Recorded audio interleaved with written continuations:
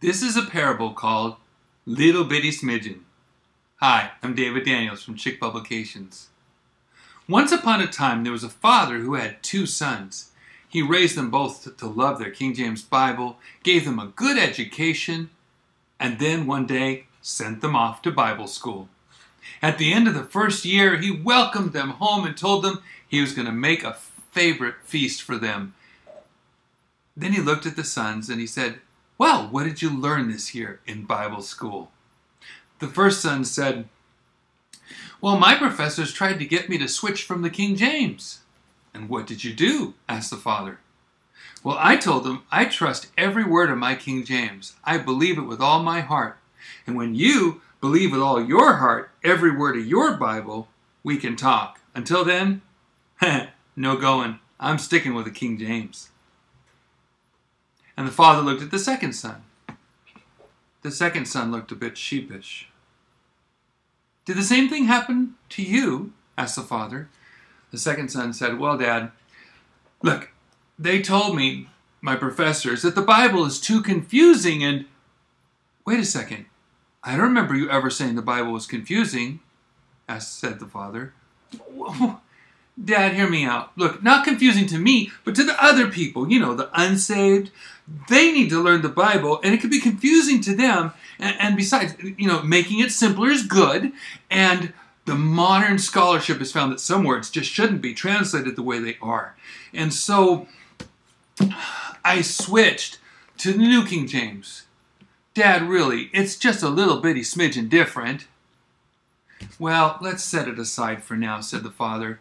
"Come tonight to the feast." And they went their way, and the father prepared the feast. That evening, the kids came, and all their friends were sitting around the table, and it was decked out. The father stood up at the head of the table, and he said, "Today, my sons have come home from their first year of Bible school. I've invited you, his friends, and given you all their favorite foods, including their very favorite bread, covered with real butter. I want you to pick it up in your hands, right off your plate there. Yeah, pick it up in your hands.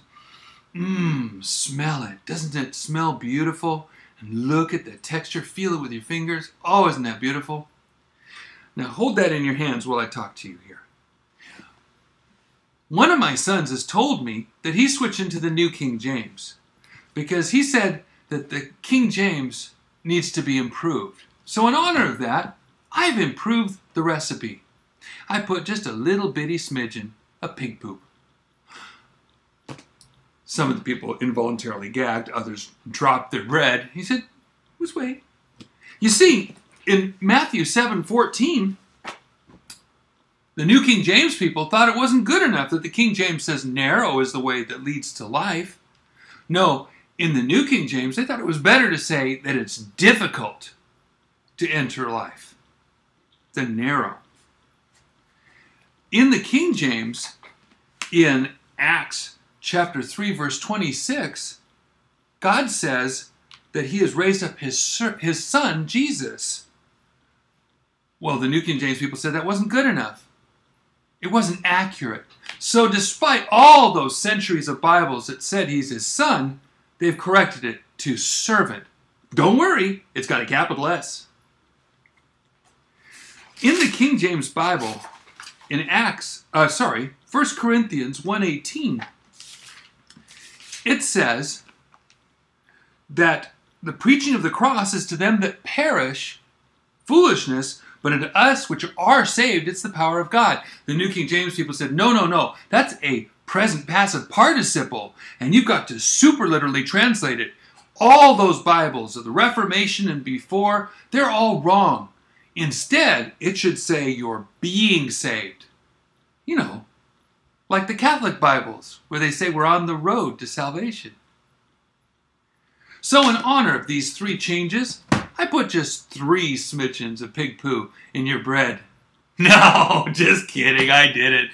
No, in honor of the fact that it was men's changes, I used men poo instead. Eat up! Let me ask you, how much men poo needs to be in your Bible before you stop using it? God bless you, and have a wonderful day.